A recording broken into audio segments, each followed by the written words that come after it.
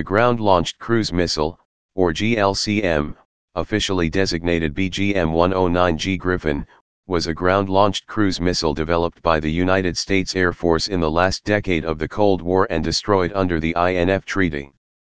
The U.S. Senate's version of 2017 National Defense Authorization Act authorizes funds to begin research and development of a new medium-range, road-mobile ground-launched cruise missile system that could carry a nuclear warhead. Overview.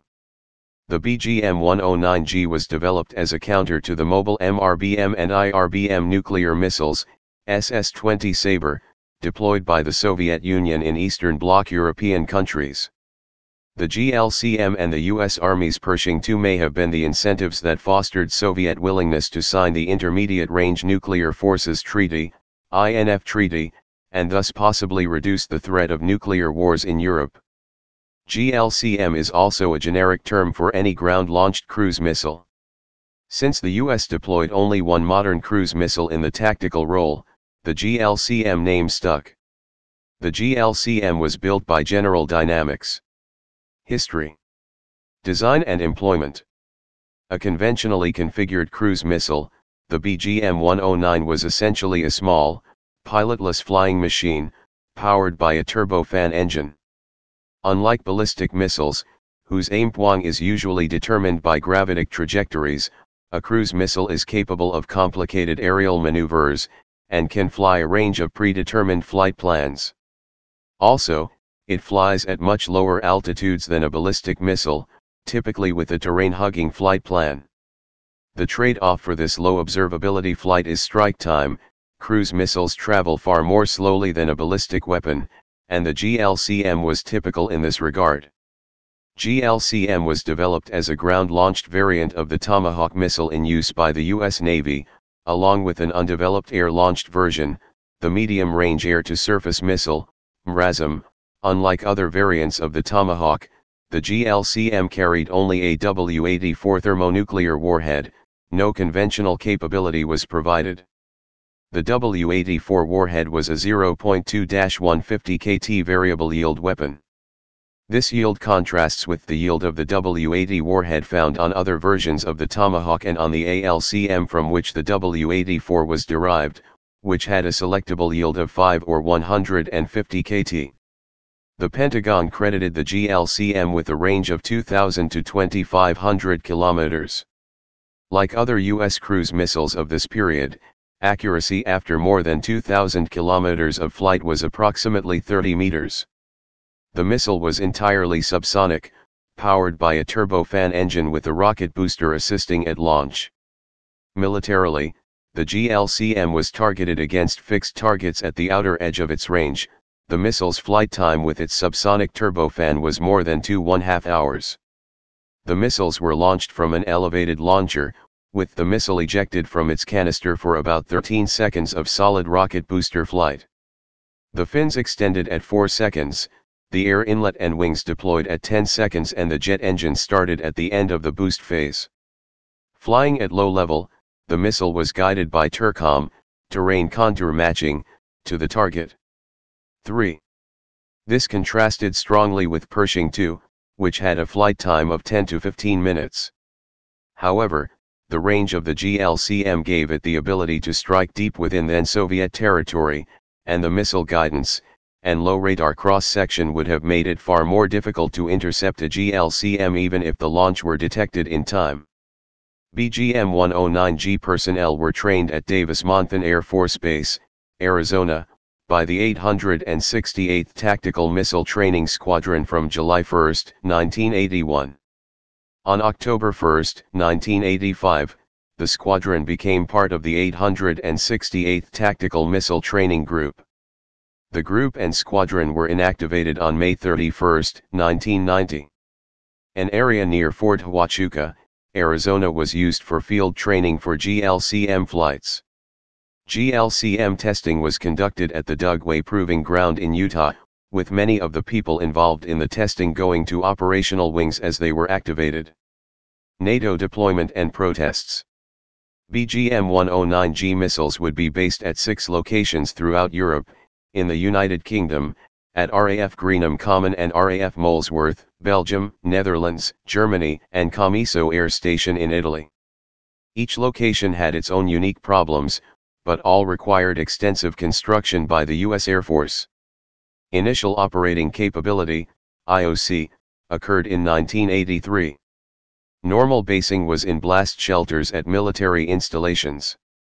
Each BGM 109G station was controlled by a wing that consisted of a Tactical Missile Squadron, TMS, which was responsible for operation and deployment of the missiles, and a Tactical Missile Maintenance Squadron, TMMS, which was responsible for the support of the system.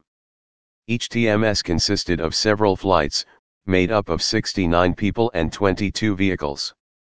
The missile was designed to operate in a flight with 16 missiles. The flight would be normally on base, with the missiles and vehicles secured in the hardened storage area called the Gamma, GLCM Alert and Maintenance Area.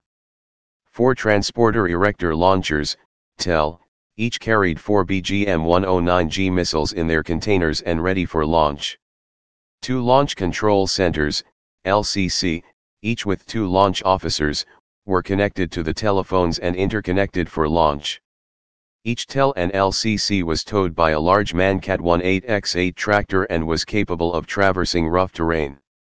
There were 16 support vehicles for the flight commander, normally a captain, 19 maintenance technicians, a medical technician and 44 security personnel.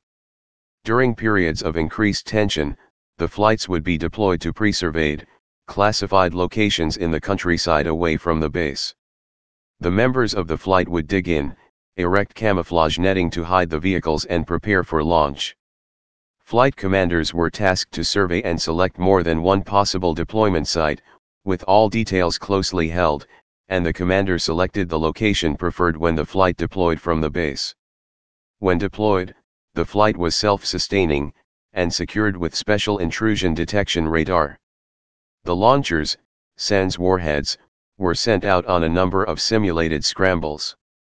Although deployed in the face of a range of Soviet IRBMs, including the brand new and extremely capable SS-20 Sabre, the GLCM, sometimes referred to by its phonetic nickname, GLIC-M, faced widespread public protest in Europe. Anti-nuclear groups such as the Campaign for Nuclear Disarmament felt that the United States was deploying weapons meant to win a tactical nuclear war, without adequate consideration of the effects that even a victory would bring. Critics also argued that the Reagan administration was unduly escalating tensions in Central Europe. Between them, GLCM and Pershing II made a lethal combination.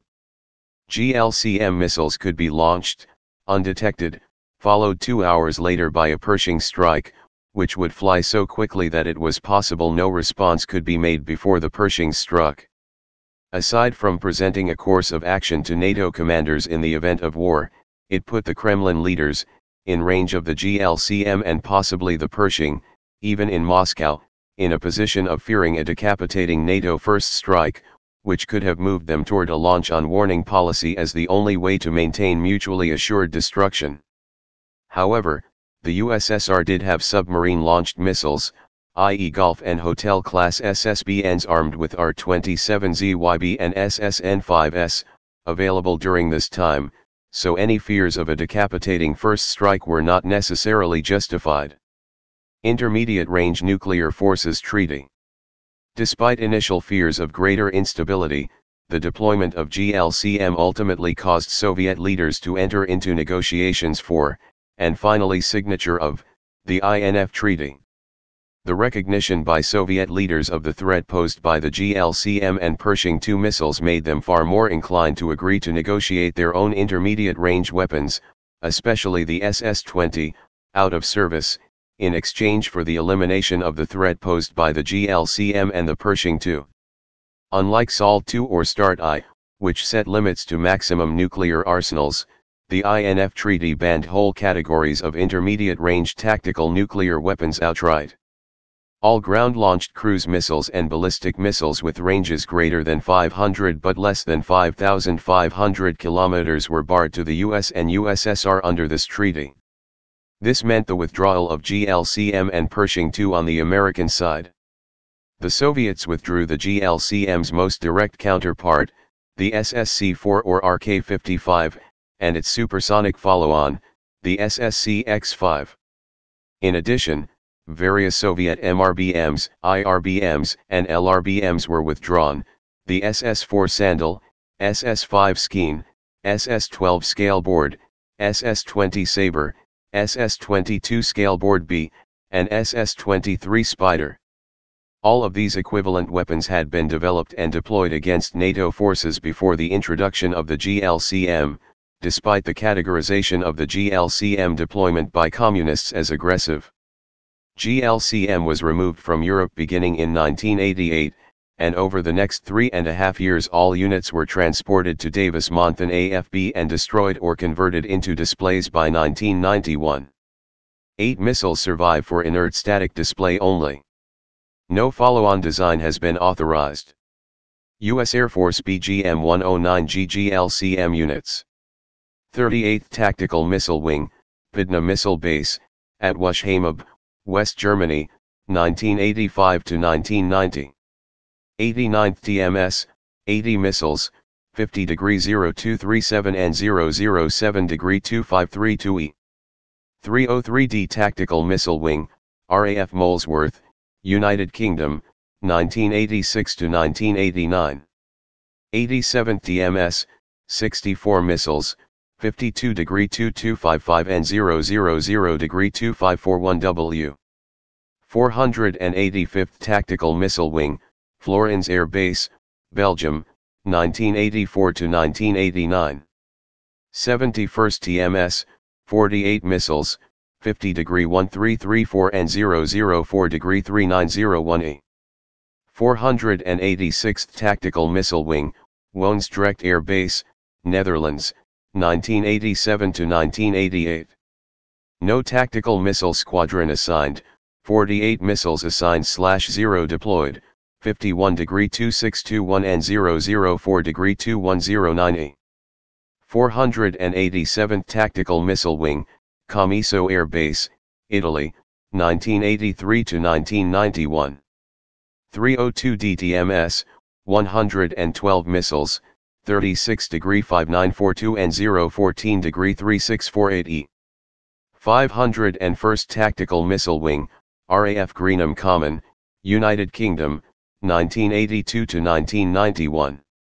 11th TMS, 96 missiles, 51 degree 2242 and 001 degree 1807W. 868th Tactical Missile Training Squadron, activated July 1, 1981. Assigned to 868th Tactical Missile Training Group, October 1, 1985. Consisted of 868th TM Training Squadron, 868th TM Maintenance Squadron, 868th Student Squadron. Davis-Monthan AFB, Arizona, inactivated on May 31, 1990. An area near Fort Huachuca was used for field training for GLCM operations. BGM 109G Griffin, GLCM. Type long range, all-weather, subsonic tactical/strategic cruise missile. Service history. In service 1983 to 1991. Production history. Manufacturer General Dynamics. Unit cost $1.30 mil. Specifications. Weight 1,200 kilograms, 2,600 pounds. Length without booster 5.56 meters, 18.2 feet. Diameter 0.52 meters, 1.7 feet. Engine Williams International F107WR400 turbofan. Using TH Dimer fuel. And a solid fuel booster. Wingspan 2.67 meters, 8.8 feet. Operational. Range. 2,500 kilometers, 1,600 miles.